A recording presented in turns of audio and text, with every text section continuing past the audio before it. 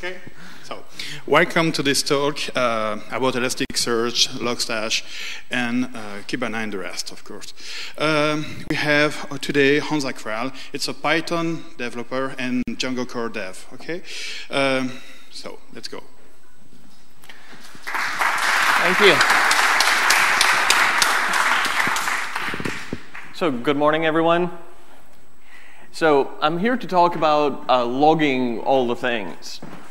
And while that seems somewhat obvious, I want to take it a little bit step further and to explore what logging is, what it can be, and what are the important aspects to keep in mind when you're doing logging, especially when you're doing centralized logging, and also the motivation for it.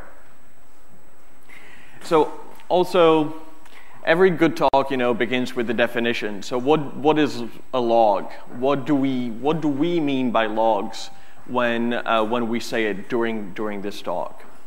Well, essentially, when you come to think about it, log is any sort of message, any sort of document, any sort of piece of data that has a timestamp and doesn't change after it's been created.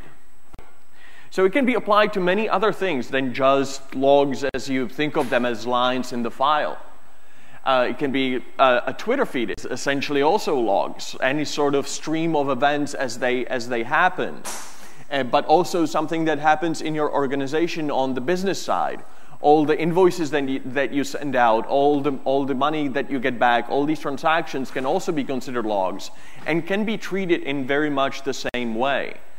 You can actually use the same system to treat them, and I'm trying to convince you here that it would be beneficial. And also metrics can be viewed as logs. So your CPU usage, your free memory, and all of this information that's traditional stored next to the logs in some other separate systems, but in reality it's kind of the same data. But except for some textual representation of what's going on, we have a numerical one. But it's really the same thing, and you want to treat it the same way, and you want to work with it exactly the same way as you would with logs. So I will probably keep saying logs throughout this talk. Just keep in mind that it applies to anything that has a timestamp and doesn't really change much once created. So that's what logs are. That's what logging means for us today. So why should we care? Why do we talk about this logs and metrics so much? Well, currently, any company out there generates a huge amounts of data. All the information that's going on, all the different events that's happening, an incoming request from a user on the load balancer, then on the web server, then on the server serving the static files, then on the database, and this is just when we're talking about a simple website. Imagine that you have anything more complicated. Imagine, God forbid, that you have something like microservices, and you need to track all of the different services and all the different requests that are going around. That's a lot of data, and those are just the technical data. You also have a lot of business data. How is your business doing? How is your traffic? What sort of thing is happening on the business side of things. So those are all the data, and a lot of the times they're just going to waste if they're recorded at all. Some of them you always have to track because your business depends on it, but a lot of it is going to waste and can be used. But let's start from the simple questions. What happened last Tuesday? Preferably at 3 in the morning. If a customer comes to you and says, "Hey, I use your service, I really like it, but last Tuesday at 3 in the morning, I had this annoying thing happen to me, and it really bugs me." What do you tell them? How do you find out what's actually happening? Well, the first approach is you typically try to grep it. You have some log files somewhere, you try to grep it, and that breaks down pretty quickly. Like, that's fine on your local machines if you're looking for something that just happened. But if you want to look on a production system, that's typically not that nice, because you would have to go to multiple machines. Sure, we can all do SSH scripts and stuff like that. That's fine. We can go to multiple log files. Even that we can do with grep. It's getting a little hairy, but you can still do that.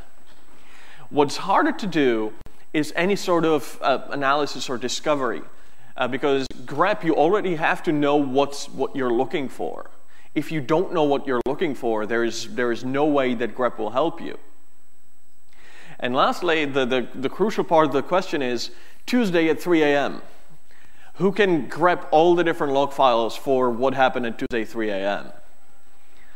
I see no hands raised up, and that's probably fairly accurate because, you know, time is fun, especially when you're dealing with computers.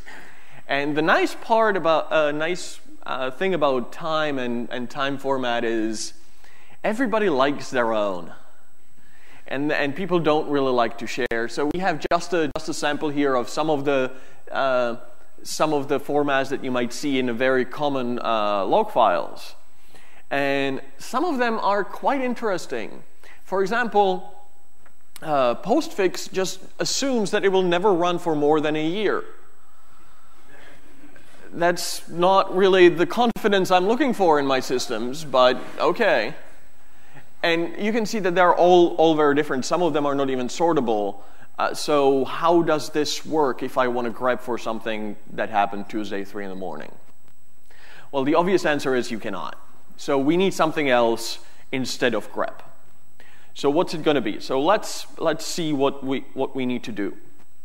But also, we want to be able to do more things than just look at the individual log files or individual events from individual sources. We want to be able to correlate different events. And that's why I gave you such a huge spiel about what log actually is and what it can be. Because only once you get logs or data from multiple sources do you really get to see some interesting stuff. For example, if you compare your logs from your load balancer and from your web server, and just look at the raw numbers, you can immediately deduct certain things in certain behaviors.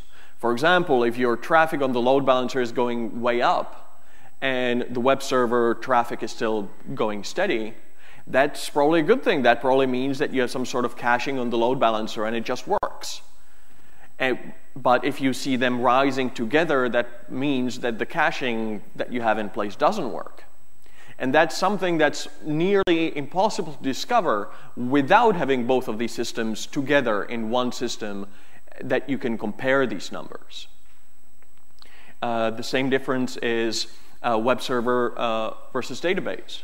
Like, you also want to have some sort of caching. You definitely don't want to scale linearly, that the more requests that you do, the more database requests that you do. Like, that doesn't scale really well. So you need to be on the lookout for these kind of patterns. And this is, again, something very difficult to discover. Also, what happens when you see a rise in errors on your web server? Does it maybe correlate with a new deploy or with a new employee getting on board or a new client or something like that? But you can also not stop there, and you can go into the more businessy kind of sort of thing. So we bought these ads, we bought this traffic from someone. Do we really have something to show for it? Sure, for a lot of these things, you can go to external services, but external services are external. They don't know your system, so they might be difficult to tie in to the rest of your infrastructure. So this is sort of everything that we want. We want to be able to look at what happened on Tuesday 3 a.m. and we want to be able to answer all of these questions, to do the correlations. So how will it look? What's the ideal state of this proposed system? So we need a central storage. We need something that can handle the different data that's coming from different sources, that can handle the amount of data. We also need the data to be enriched. We don't just want the raw data, the raw text file from the log. That's not interesting. We want to parse it, and also we want to do some enriching. So for example, if we stick with the example of running a web server, we have a URL in there. We want to map the URL to the article and the author who wrote it, or the product in our eShop, and the category of that product. Because once we get that, we can immediately see much more information in our data. The same as when we have the client IP or the user agent. We might want to see which country did they come from. And also additional stuff, like we see some cookie in there. That's cool, but was that user logged in or not? What was the username? All of this information. And once we have this information, of course, we want to be able to search on it, to filter on it, to get the results back.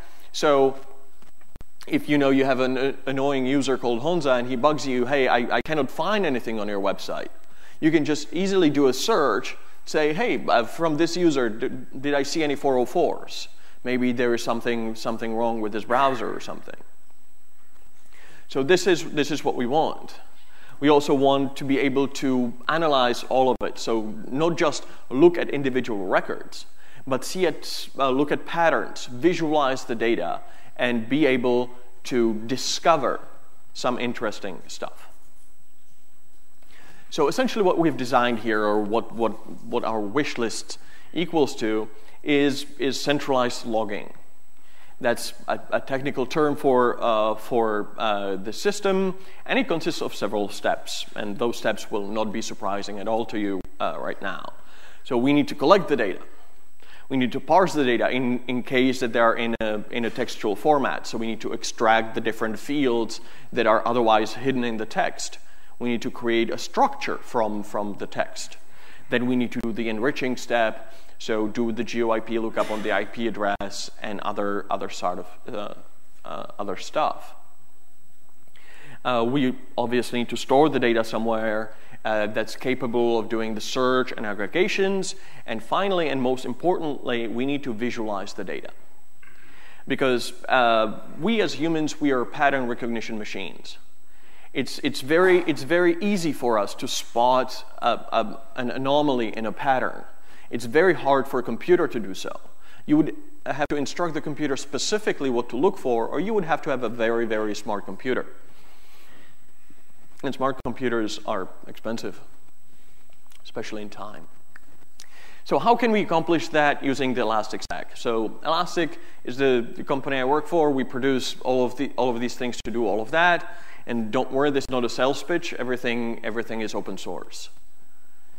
So this is how it maps. So in the center of everything, to store and doing the search and analysis, we have Elasticsearch, which is the data store that can handle this amount of traffic. For visualizations, we have Kibana. We'll see pretty screenshots later. And for the collection parsing, we have two products. We have Beats and we have Logstash, and they are a little bit different. Whereas Beats is more like a lightweight agent that will sit on your machines, collect the data, and send them somewhere, either for further processing into Logstash or directly into Elasticsearch. Logstash is more heavyweight. It has much more options, but it's also much heavier to use. Just to demonstrate what I mean by that, Beats is a small agent written in Go. It's a single statically compiled binary that you can just upload somewhere and it will work. Whereas Logstash runs in JRuby, so written Ruby runs under JVM. I'm pretty sure that's fairly popular in this crowd. For more sophisticated, or if you really need more from your system, this is typically how it would look, that you would use Beats to actually collect the data, and then Logstash for doing the parsing and enriching, because that's what this is all about. So this is the overview, so now let's get into it. So the first step in the process is Beats. And Beats is sort of just a family of products. There are several different Beats, and most importantly, you can create your own Beats. Beats is written in Go. We even have a beat generator, so you can just run a command that will create all the scaffolding, all the boilerplate code for you, and you just have to essentially write the one function that actually collects the data. And we have several different types of beats out of the box. So let's see some examples. The first one that we have here is metric beat. Metric beat is something that regularly does something and collects some data. It has different modules. This is an example working configuration where we want to configure when we want to monitor Redis. Every 1 second, we want to essentially capture the info from host 1. And we also have one for Apache, where every 30 seconds we want to do the same thing. And then beats have these modules for Redis and Apache. It knows how to go in and fetch the information.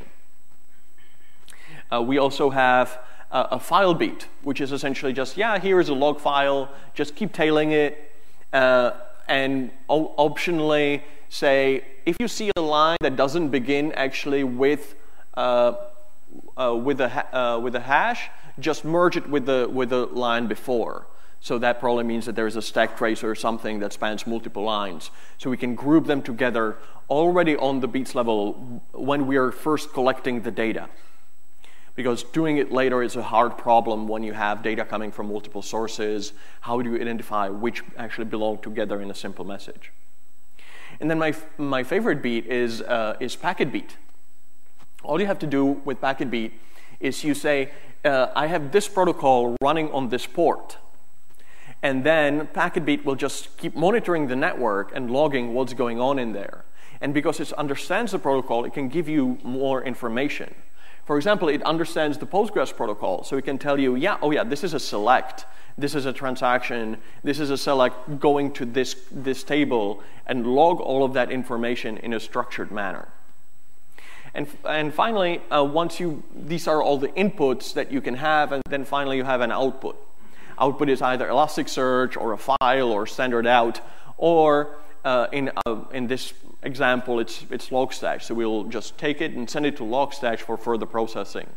So it's a custom TCP protocol to get it into Logstash so we can do some more stuff. So let's follow our data and go to Logstash ourselves. So what Logstash is, it's a data ingestion pipeline. There are inputs, then there's a bunch of filters, and then there are some outputs. It's really just that. It's really a pipeline. So what are the different options? There are many different inputs. The most interesting ones, at least for me, is all the different queues that we have: Redis, Kafka, RabbitMQ, ZeroMQ, all of the different ways how you can get data from a queue. Also, how you can get data just from the network. You can just open a TCP socket and listen to whatever comes in.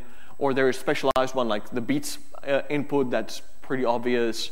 Or even syslog or log4j. You can even just go to S3 or SQS or some other systems. So many different types of inputs. How you can get the data and ingest them into the pipeline. Then sort of the meat of it is all the different filters that you can apply to your data. This is just a small sampling of the filters that there are, and highlighted are the ones that, again, I personally consider more interesting.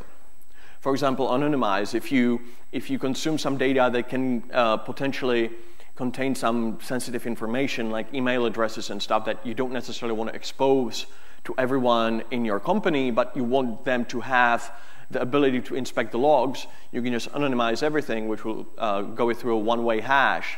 So all of the same emails will correlate to the same hash, but nobody will be the wiser which actual user this is. I've talked about the GeoIP filter, that it will just take an IP address and give you back the country, the city where the user came from. So you can visualize very nicely on a map where your traffic is coming from.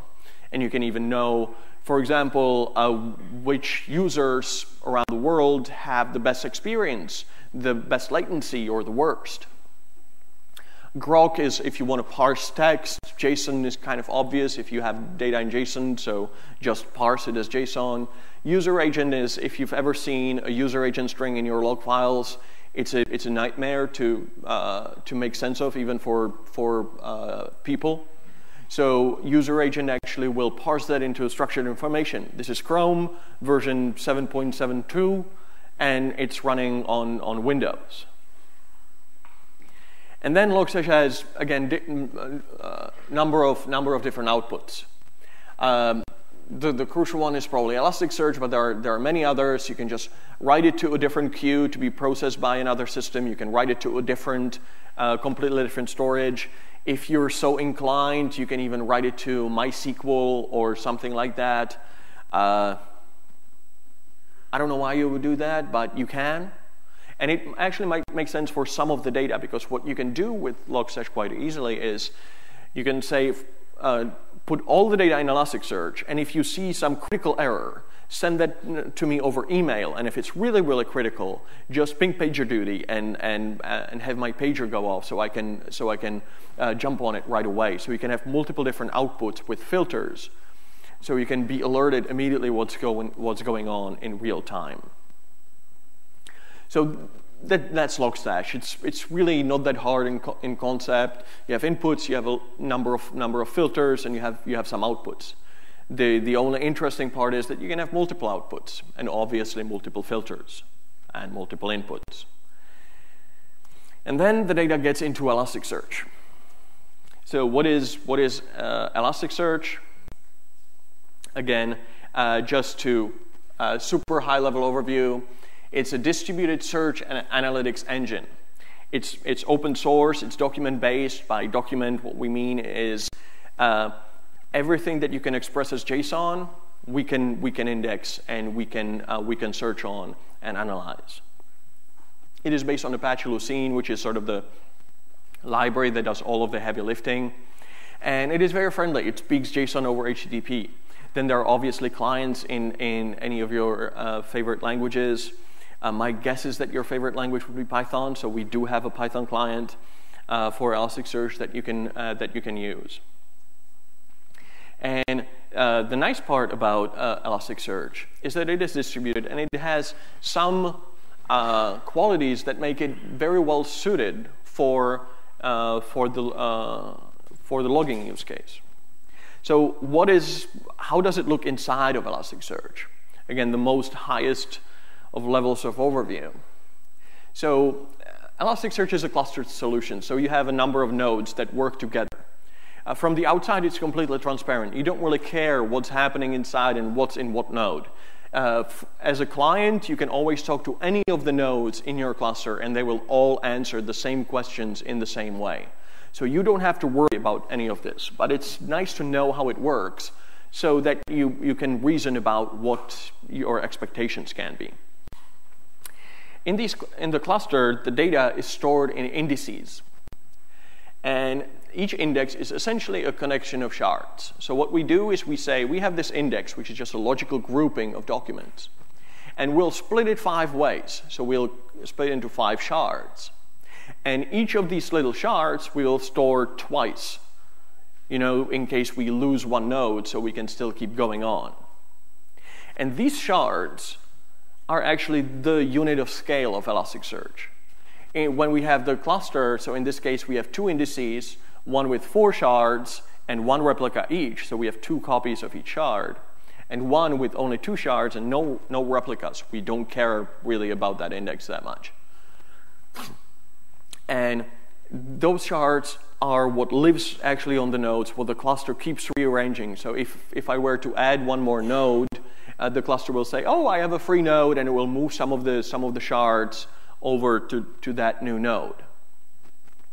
You will have a primary and a replica, which is just a logical difference. It really doesn't matter. The shards look exactly the same. They do exactly the same amount of work.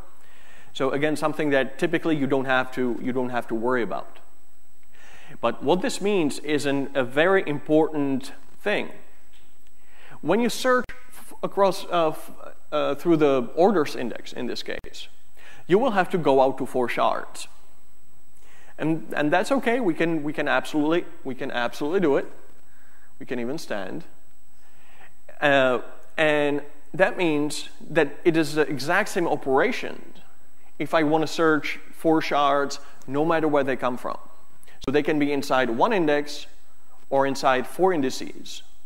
And the only thing that really matters is the number of shards. And this allows for some interesting things, where we can create a new index every day with any number of shards. Typically, you would start with 1 shard when you're starting the system, and you would grow the number of shards as the 1 shard becomes not enough. And then when you search, you just search over as many indices as you need data for. So if you want data for the last 7 weeks, you just search over the last 7 indices. And this also means that you can treat the indices differently. So for the current index, for the index for today, you will have more replicas, and you will have it on those nodes that live on stronger boxes, the boxes with SSD drives and everything, because those indices are doing the most work. They're actually actively indexing new data. And as the data gets older, so a week-old index, so you will just back it up. You will do a snapshot with Elasticsearch. You will store it on S3 or something like that, and you will remove the replicas, which means that at this point, if you lose some node, you will lose some data. But that's okay. You have a backup, and also this data is not that important. It's week old. Like it's okay to save a little money sometimes. Then a month-old data, you might want to move to weaker boxes, so boxes with just huge spinning disks that everything will live on. Then you can even close the indices, so they will still live on the disk, but they will not be in memory. They will not be available for search, but you can make them available for search very, very easily just by opening them. And finally, like after some amount of time, you can just delete the data. So you have a very clear plan how to degrade your data and make them use less resources even while keeping them. Sure, it will mean that if you search for older data, it will be slower, but that's okay. 90% of your users will probably just want to search today or yesterday, or typically actually just last 1 hour. They just want to see the dashboard for the last 1 hour that they can actually just put on the wall and have always there auto-refreshing every minute. So that's one nice feature of Elasticsearch that's very relevant to the logging use case, how you can make use of it. And speaking of dashboards, so the last sort of part in the Elastic Stack is Kibana. Kibana is a small JavaScript application that provides visualizations for your data in Elasticsearch. It doesn't have to be log data, but with log data, that's how Kibana started, and that's really where it shines. And you can see immediately here what I talked about. You can immediately see a gap here in the data. And you can see it because, again, you're human, I assume. So that's why visualizations are important. And this slower one, you have, so this is split by country. For each country, we split, again, the users of our website, whether they're authenticated or not. And for each of these 2 groups, we ask what browser they're using. And immediately you can see very different things for different countries. So we have China here, where we have mostly authenticated users and some not authenticated users. And in the end, we have I don't know what country, but nobody there is logged in. And you can see that immediately because it just pops out.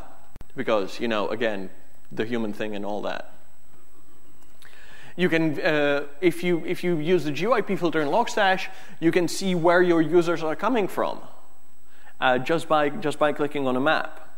And you're not limited to just pretty pictures. You can actually drill down to the individual records, and you can do search. So in this case, I'm looking for responses that went to IE6 and are 400 to 600 kilobytes in size. And I can see the individual records. I can see the individual URLs. You can see that we are using the data from US government. They actually publish this data set publicly. So you can drill down, you can click into it, and you can see all the different values. So putting these things all together, this is how it looks logically. You collect the data with beats, you send them to Logstash to enrich them, you store them in Elasticsearch, and you visualize them using Kibana. This is sort of the ultimate thing. Well, the ultimate architecture would be that instead of just the arrows, you would probably have like a queue in each. Instead of each arrow, you would have like a Kafka between beats and Logstash, and between Logstash and another Logstash that would then put it into Elasticsearch. But that's only once we're talking hundreds and thousands of requests per second, like 100,000 requests per second or millions per second. If you only care about thousands per second, you can just do it directly like that, and you will be perfectly fine. If you need more capacity, you just add more machines, more nodes at each level. You can have more than one Logstash, obviously, and more than one Elasticsearch. You should have more than one Elasticsearch to get any sort of high availability and resiliency. So this is how it works. It's really not that difficult to set up. You can just start with everything on one machine. When you want to start, I recommend you just use beats and Elasticsearch alone, no Logstash. It will just work. And only when you discover more things than you need, like doing the enriching, etc., you can introduce Logstash in the middle. It will be minimal change in your document, in your configuration, and you can sort of grow from there. First thing that you will do is probably separate Elasticsearch and Logstash on separate machines, and then sort of keep growing from there. So how does Python come into it? What are the concerns when you're logging from Python?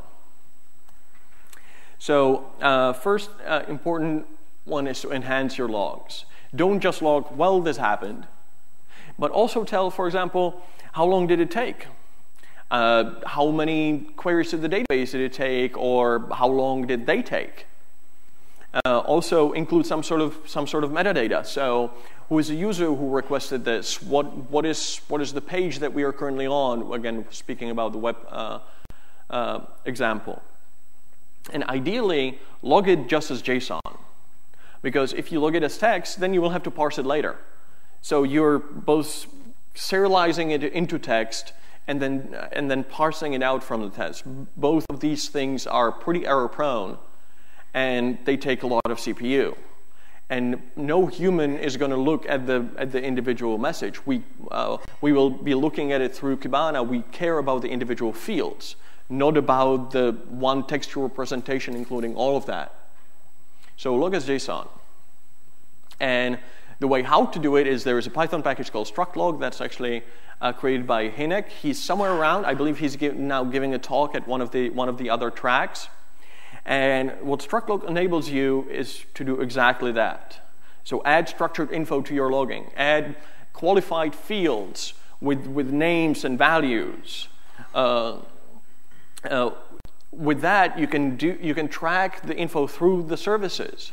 So if you, for example, have your load balancer, you can attach a session ID as an HTTP header, and then track it. Even if it has to go to 2 different web servers, you can, in the end, put them back together and track the one request through your different systems. You can add a little comment to each one of your SQL queries, again, to match it back to the request that started it.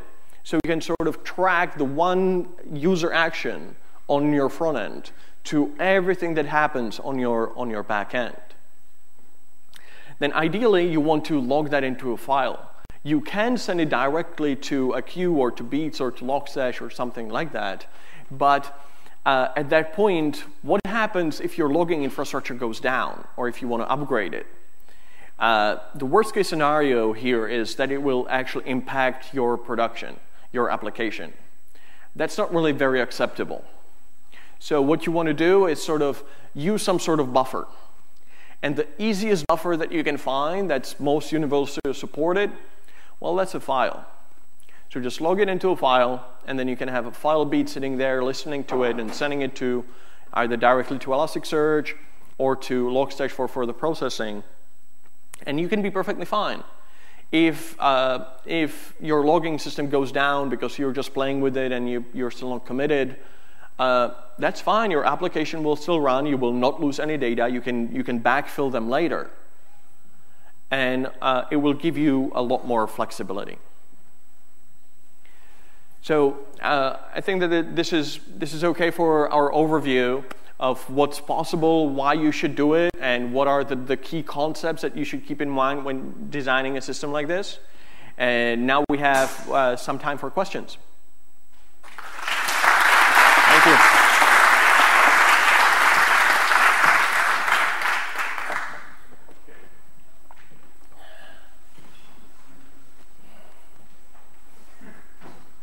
Hello. Can we get the mic? Yeah, it should work. Okay, so any questions? Okay, does it work or not? Okay, so is there now open source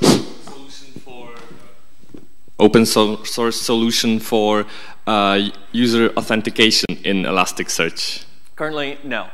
Well, but Elasticsearch speaks HTTP, so what you can do is stick an Nginx in front of it and do HTTP auth and SSL on it. It's very difficult to do like different levels of access. It's possible, but there might always be the weird corner cases. But that will get you 80% there. And it's very easy to set up. If you need more than that, unfortunately, currently you have to pay us money. We do offer commercial plugins for Elasticsearch, and the one doing security is one of them. Hi, great talk. What's your suggestion for environment where we are installing full our stack of products at the client side and we don't have an access, so everything is there? Sometimes we just can pull the log files if we ask client. So what's your suggestion for this scenario to effectively get the logs stored in Elasticsearch? There are two different ways how to do this. One is that you install Elasticsearch and Kibana at the client with every installation, but that's probably only worth it if the client will get some value out of it as well. If that's not the case, just create a pack of the logs, ship them over, and then have your own stack that will be configured to actually get that pack, read through all the logs, run it through the entire pipeline, get it into Elasticsearch, and then visualize it. And at that point, it's only up to you whether you will just create a temporary one, like on AWS, just for each one of these packs that you received, or you will have one big one and you will get the data from all the clients. Make sense? Yes. Cool. Okay, another question? We have one here. Please. So you mentioned that Beats understands different protocols, and we can configure it to listen to the TCP port and send logs down the pipe. Let's say I have my services running in Docker. How do Beats play with them? So with Docker, there are several ways how to do it. You can install, so the Docker listens on the network interface. So the easiest way for this particular beat, which is packet beat, you can just run it inside the Docker container with the application that you're trying to monitor. Or you can run it in a separate container that you configure the networking that will be able to listen to that traffic. Alternatively, you can not use the packet beat and just log things directly using the metric beat, which can live in its own container and just keep pinging the other services. Alternatively, Docker has its own logging functionality that you can then feed into Logstash. So you can use Docker to collect all the logs from all your containers, aggregate them together, and send them to Logstash for processing and for loading into Elasticsearch. So there are many different approaches. It depends exactly on what you're trying to do. Okay, thank you. Sure. Another question? Yeah, two. Okay, we have 2 minutes. Just can you? Sure. It's not really a question, but a pet peeve of mine is that people log what they're doing. And I can see from other things that what you're doing, please log why you're doing things. Something is secret sauce, I don't care, but the things that you do want to log, or are able to log why you do stuff, please log the why. You heard the man.